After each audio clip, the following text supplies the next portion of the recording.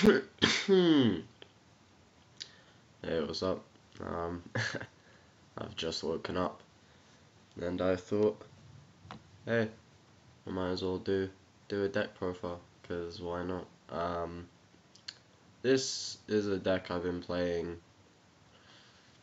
quite a bit recently. It's done better than I thought I would.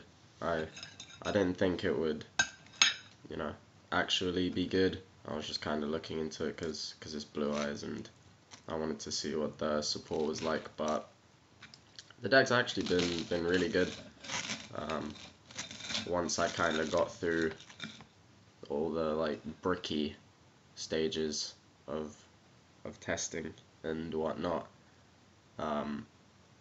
everything just kind of flows really well. It's good at what it does, which is just drop a lot of beaters that the opponent has to worry about, and I know you can play it in an aggressive, controlling way sometimes, given that you have cards removal and alternative ways removal, and then you have a pseudo floodgate in spirit and everything else. You can really it's quite flexible as to the ways that you want to play things, so long as you want bricking and you have the capacity to do that. So yeah, the deck's pretty good. It's been a lot of fun. I don't know if alternative white dragon is coming to the TCG at all, because it was like a movie promo or something, right? It's very important to the deck. So when Shining Victories comes around, I don't know how good this deck will be without alternative white. Who can say, really? But if they do just put it in some set to bring it to the TCG, the deck will honestly be pretty good. So I know that a lot of people are gonna be like, oh, why don't you run this? Why don't you run this? Because Blue-Eyes has like a billion cards. Firstly, like, I just wanted the deck to be as competitively viable as possible. So I wasn't really like building the deck on a casual or fun kind of basis. So that eliminates a lot of things then and there. And then in terms of other things, I mean, like, none of the other level ones are really good, I have to be honest. Like, and the whole like level 1 sub engine with the field spell and whatnot, none of it's really that good. I mean, like, yeah, it lets you put out more of this stuff, but the cards themselves aren't really great. Even Maiden, to be honest, because obviously there are times where Maiden will be great, but she doesn't do anything on her own. She needs specific cards in order to trigger her effect. Some of which are good, like when you have them with her, like Wonder Wand on a Maiden is really good. Sage on a Maiden is pretty good, but the card just isn't. Unless you have something to trigger it, isn't doing anything, and even then, it's not amazing. So I just went with what I thought were the best cards and the core essential cards in the way that they should be ran, and just found a way to kind of chuck them all together. So yeah, I'll just go through the list. 3 Blue-Eyes white, 3 alternative white. I know people run 2, that's okay. Personally, I think I'd run 5 if I could. It's really good, even though you can only summon 1 per turn. It's so good at what it does. It's just drop a 3k beat from your hand, so long as you have a white in hand, then you can pop a monster opponent controls, and you can use it as Synchro or Xyz material afterwards is very good. So I think that 3 is perfect. Then 2 white car. You can run 1 and it would work. You can run a 3 and it would work. Personally, I think that 2 is the best number because you know, there was a time where I maxed out and ran a Malefic Blue-Eyes, I think, on the basis that you want as many Blue-Eyes cards as possible, just so like, cause you know you make Dark Matter and have Antiquities and whatnot, so you wanna maximize the chances of being able to resolve those kinds of effects that involve the deck, and if you draw your targets, then it makes those effects less powerful. But drawing car isn't good. You don't really want to draw it. And I think that with 8 Blue-Eyes cards, you have a decent enough balance from all your other effects until you get to the late game. But by the late game, you aren't going to be, you know, using Antiquity in that way, or you'll have probably used Dark Matter already, and if not, then that's probably not the Exceed you're going to be going into. But I mean, white car, I think 2 is the correct number. It's fine to draw it with 3 Silver's Cry, because to be honest, like white car is the thing that you want to discard off trade in the most. It isn't Blue-Eyes White, because Blue-Eyes White is actually more useful in the hand than White Card Dragon, and White Card Dragon is also preferable as a Silver's Cry target a lot of the time to Blue-Eyes White, because then Silver's Cry becomes special summon white card from your grave and banish a spell trap an opponent controls. So yeah, with 2, if you draw 1, you can still resolve an Antiquity to get 1 from the deck, which is, you know, it's a fairly consistent play that you make in this deck. If you only run 1, then if you do draw it, then you won't be able to do the Antiquity effect, which isn't the end of the world, but drawing it isn't the end of the world, considering that you have 3 Silver's Cry and whatnot, and you can discard it in a plethora of ways. So yeah, 2 white car I feel is fine. I feel that all the numbers in terms of how many of each card I run is pretty optimized, just based on the amount that I've tested with alternative options. So yeah, white car is very good at what it does. Then I'll do hand drop. So yeah, so 3 Sage with Eyes of Blue. This card is very good.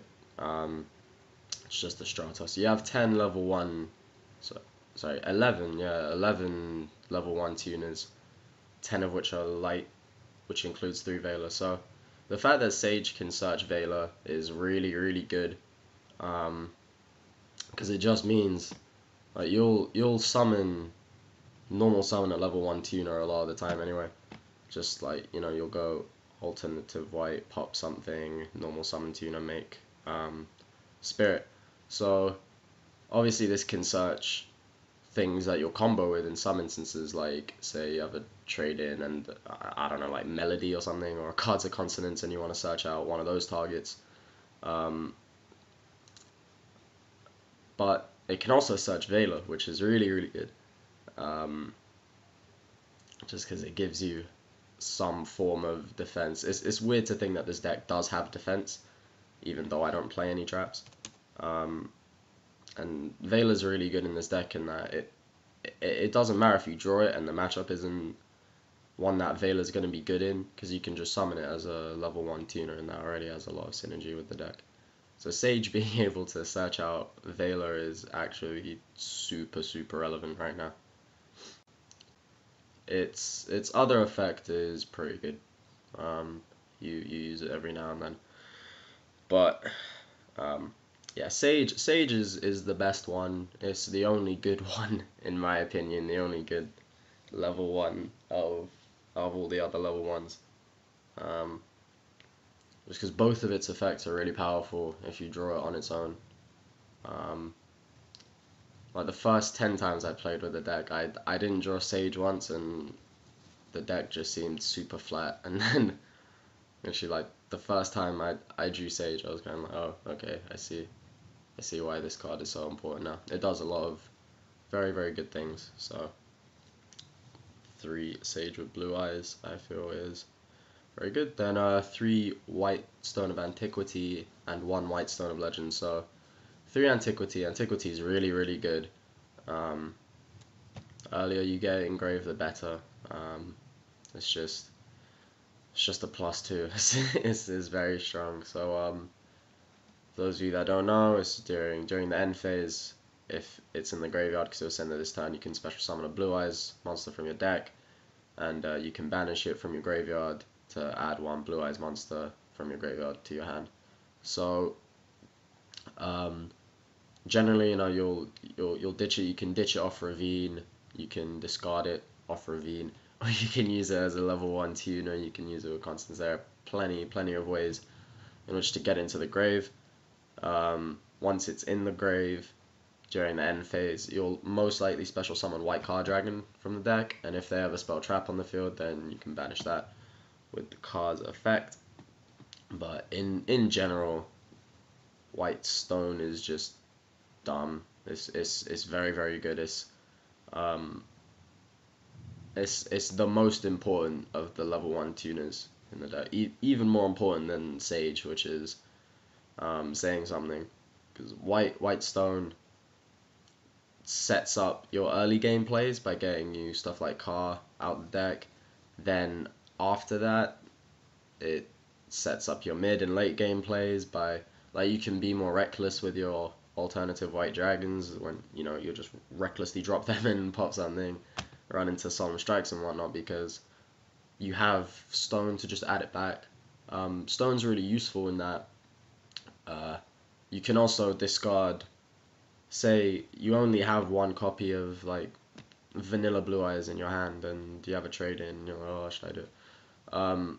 If you didn't have White Stone's graveyard effect, you probably wouldn't trade in, because the risk of not having another vanilla blue eyes in your hand in case you needed to drop an alternative white is pretty relevant. But the fact that Antiquity can add you back either of those 2 combo pieces from your grave to your hand, should one of them get discarded or killed in some way, it's so good. Honestly, it's just so good.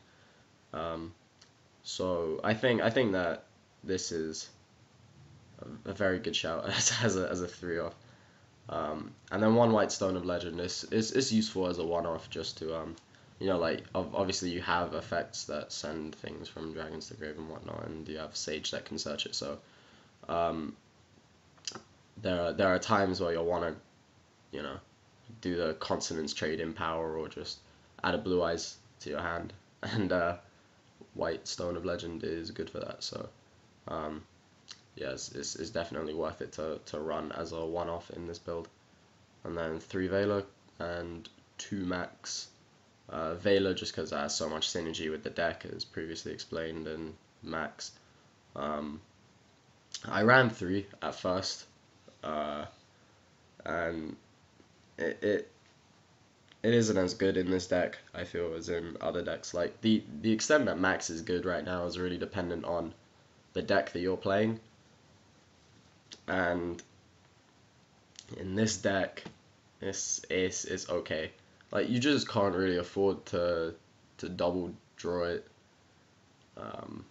You need cards to be productive in hand, and otherwise you'll break. So, I mean, it'll sound dumb, but you could run 1 Maxi and run whatever else instead. But I felt like 2 Maxx 3 Veiler was good enough. With 2, I wasn't gonna double draw it, but I'd draw it when I wanted to, which is pretty much all the time going second. So Maxx is solid, but you know, you could drop it for Emptiness or something. Emptiness is good in this deck, so plenty of things. You can make whatever decisions you want. But in terms of like the core of the deck, I feel that it's super good. Then one Corsesca, because it's a searchable level 1 tuner that you can get off Ravine, and Ravine is really good anyway. Plus, I run Cards of Consonance, so being able to search a consonance target is very useful. It's funny actually. Like I used to run 3 Dragon Shrine instead of Corsesca and the 2 Ravine, and Ravine is better purely for the reason that it can search you a tuner. If you think about what both of them do, both are essentially send 2 dragons to the grave, but Ravine does 1 from your hand and 1 from your deck, while Shrine does 2 from your deck. But the positive externality of being able to search a level 1 tuner on top of that, and I guess repeated uses out of Ravine, but you know, that's rarely super relevant, make Corsesca worth running, which is weird because Corsesca's been around for years. You could run a Flamvol Guard. To be honest, that wouldn't be out of place as well. Because again, you get value out of level 1 tuners just by having them be level 1 tuners, but it would be somewhat relevant in that you could revive it off Azure-Eyes being able to revive a level 1 tuner. To be honest, the best card that they can make for this deck would be just a level 1 vanilla tuner with blue eyes in its name. Like, let's just say a 300 attack, 250 defense, level 1 light dragon tuner vanilla, like little blue eyes man, we'll call it. That would actually be very good for the deck, but unfortunately they would never make it. That's why they put with eyes of blue and everything. So yeah, Flamvol Guard would have some merit if you know, you'd probably say drop like, no, you wouldn't drop Consonance, would you? Let's say Twin Twister for argument's sake, you drop Twin Twister and Maxx for a Flamvol Guard and a Dragon Shrine. It would probably work out, but yeah, I'm not running that right now. Of course, Corsesca's cool. Then for the spells, a Cards of Consonance is good. You know, I ran 3, and at first I was like, wow, this is so good, because at first I found that the deck was really heavily reliant on trade-in. I don't so much now, but in the beginning I was like, oh my god, I just want trade-in every hand I play. And that's more to do with how you play the deck, and also just luck of the draw. I was drawing hands of like 2 white, 2 car a lot of the time, where obviously you need trade-in. Trade-in is very good pretty much every time you have it, but Consonance is nice as a complement to that, obviously. Well, you have 5 targets, and they're all searchable in some way. The stones through Sage and Corsesca through Ravine. So if you do draw Consonance, you should be able to resolve it most of the time, and just being able to draw 2 is very useful. Plus, it gives you the White Stone Consonance trade-in wombo combo, which is pretty good. So yeah, Consonance as a one-off has been pretty solid, and 2 Ravine because it is great. And 1 Light Beacon. Light Beacon is honestly really dumb. It's a win condition. Like, you just win games randomly because you'll special summon a Blue Eyes from your deck and it can attack 6 times or something. Like, sorry, from your grave, and it can attack 6 times. It's a stupid card. I don't know what the optimal number is, to be honest. At this point, it's something I've been deliberating over, but for sure it's insanely powerful. The question of why I run 1 specifically at this point in time, like in my first draft of the deck, I ran 3. not not even realizing the it can attack any number of times equal to the amount of blue eyes in your graveyard type of thing. Just on the basis that it was like a premature burial that, I mean, yeah, you can't have more than one active at the same time, but it doesn't say like you can only use this once per turn, so I imagine like, you know, you drop like alternate white, pop something, use light beacon, get something, make an exceed, do whatever, use another light beacon, you know, that type of thing. But the way that I ended up using it when I did play it at 3 was just as a kill switch. So all my plays, if I had the light beacon, I just play kind of recklessly, just baying out all the back row I could. That's literally the reason why Heliopolis is in the extra deck is just to accommodate light beacon, because you'll just make Heliopolis like blow up everything. Light beacon GG. So it's weird, but it is so powerful, and from what I've seen in terms of builds that other people are thinking of running and whatnot, like no one's even really talked about light beacon, and this, like I personally don't know. I know it sounds weird because I'm only running 1 to be like, watch out for this card, but honestly, this is it's a power spell in a game where not a whole lot of decks have power spells anymore, except, I mean, pendulums are what they are, but in terms of archetype exclusive power spells, you don't get a whole too many. And then this comes along where it's like, well, it will often just win you the game if you manage to resolve it. But the reason why I run 1 is because, again, I built the deck on the basis of trying to minimize brick hands, and light beacon,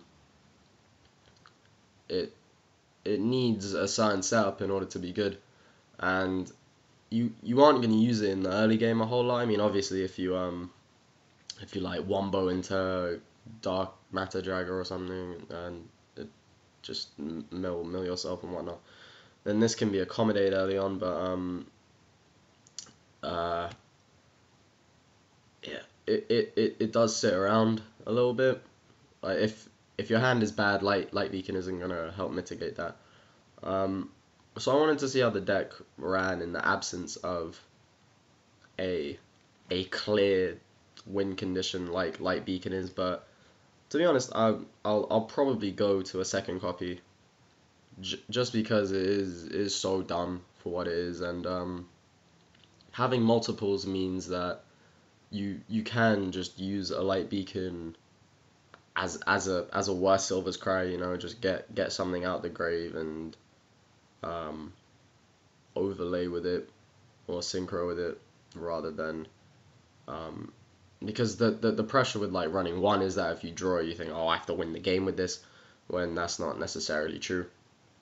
I personally don't feel that way when I draw cards like this, but yeah, I'll probably see how a second one works, but honestly, the card is nuts. It just wins games so randomly, like so randomly. So so it'll be interesting to see how light beacon affects things. Yeah, 1 light beacon and 3 Silver's Cry. Very good card. Don't know what else to say really. No, that shouldn't be there. Yeah, one Raigeki. It's just power. Soul Charge is nuts. Like there are a bunch of games that I won just because I drew Soul Charge. Mainly like when I was forced to go first. I'm like, oh, I have to go first, and then I end up drawing Soul Charge and just a bunch of other stuff. Is dumb. Soul Charge is nuts in this deck. if you resolve it, you're probably gonna win because you just have so many things in grave. It doesn't matter if you're losing 4k, you're making like a rank 8, a rank 9, and have a Blue Eye Spirit Dragon on the side. It's not a big, like, it's strong, very very strong. Then 3 Melody of Awakening Dragon, 3 Trade-in, 1 Twin Twisters, and 3 Upstart Goblin, because Upstart Goblin is great. Then move to the extra, 2 Azure-Eyes Silver Dragon, 2 Blue Eye Spirit Dragon. This should be 3. I put it to 2 just because I saw other people playing 2. I was like, oh, well, let me see if I want the 3rd. I do want the 3rd, so I'm gonna cut something for this. But for now, just, you know, just take everything as is, because I'm not exactly sure what I'd want to drop yet. Probably Dragluon right now, but I don't really know. It's good. Cloudcastle is also good. It's a wolf bark for level 9s. It's very weird. Then Moonlight Dragon and Stardust Spark. These are things that you alternative things that you can get off Spirit Dragon, so you're not always gonna get Azure-Eyes. Stardust Spark comes up quite well. I wouldn't say quite a bit, but by quite a bit I mean it does come up where you'll make a Stardust Spark, because the spark can protect itself and then it won't die from Spirit's effect. Moonlight comes up every now and then, particularly if you know it's your turn and you just want to like clear something and make a push. Oddly enough, you can sack this to make this and then summon a tuner to make this, or you can do the same. You can sack this to make this and then use it as an Exceed or Synchro material. So it's all very weird, but yeah, pretty good. Then Felgrand, it's alright. Like, I haven't been elated with Felgrand, but it's better in a deck like this than in I don't know, say Monarchs or something. But even then, 2800 attack, I don't know how I feel about that. So Felgrand hasn't been amazing, but I have a lot of love for Felgrand, so keep it in for now. Heliopolis, just to blow stuff up. Number 38, because it's great. Dragluon has been good, to be honest. Like, it's broken in like the mirror and anything like that, obviously, but even just, you know, sometimes making it and you have nothing on your field and then you special summon a dragon from your hand, which would be like a Blue Eyes or something, and then just hit for 6k. It's not irrelevant. So not sure as to whether I'm gonna drop this or say this for the 3rd Spirit, but Dragluon has been pretty good actually since I've been running it. And then the Galaxy stuff and 1 Phantom Fortress Entra Blathnir. This is relevant. It comes up a lot. I mean a lot. Like I summon this I don't know, every other game at least. Yeah, every other game probably.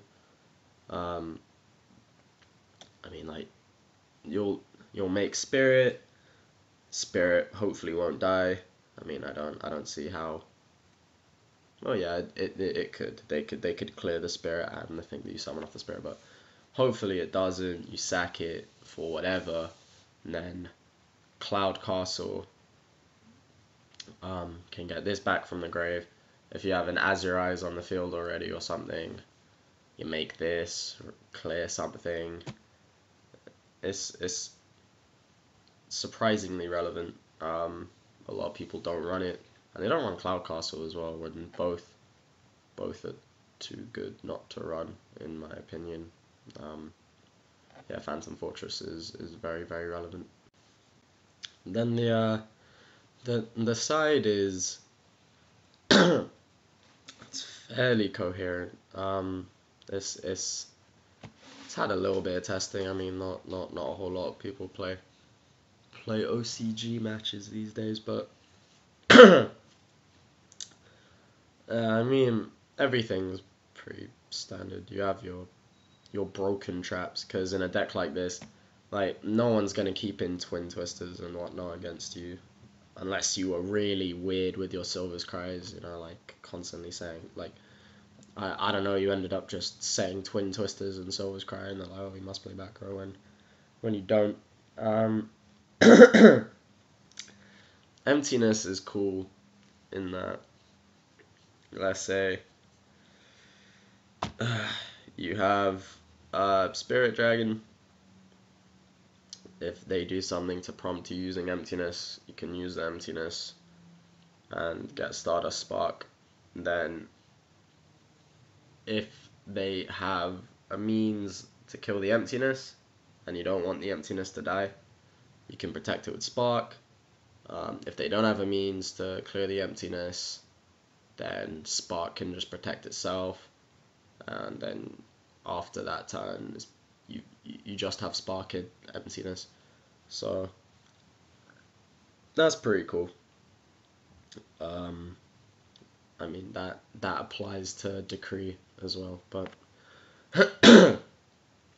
it's pretty interesting that you can have a Stardust Spark and emptiness strats in this deck. Everything else, I mean, yes, skill drain works with the deck, obviously. Warning is just strong. Soul releases for like Monarchs and the Mirror. Because having played both, I know that Soul Release would just be blowout if someone resolved that. Like against Monarchs, just getting rid of all the spells and traps in the grave. It's extremely relevant, and you know, if they play the Squires and whatnot, getting rid of all of them, very very relevant. And in the Blue Eyes Mirror, getting rid of all the stuff in grave, the copies of Blue Eyes and the White Stones and whatnot, again is very very relevant. And you know, you'll play random stuff like Infernoids and whatnot, where a card such as Soul Release will have a lot of value. So yeah, I think in this hypothetical format, Soul Release is good for what it is. Chalice is, yeah, it's pretty obvious why that's there. Very popular card at the moment. Third Maxx, it's quite self-explanatory. And Creature Swap and Honest are pretty interesting. This both fill a similar role of cards that are good if you have a monster plus it, but they're different depending on the matchups. Like, both are probably good in the Mirror. Honest is good against decks that can be overview, which isn't a whole lot, but there are some. Creature Swap is good against, you know, just boss monsters that they'll put out, I guess, for lack of a better way of putting it. But both are also good in the reverse scenario, so I don't know. I'm gonna mess around and see which is better, but both have been okay. So yeah, this is the deck. It's a lot better than I expected it to be. Honestly, it works very well. Give it a go if you feel so inclined. But yeah, that's all. So like, comment, sub, or whatever, and I'll see you around.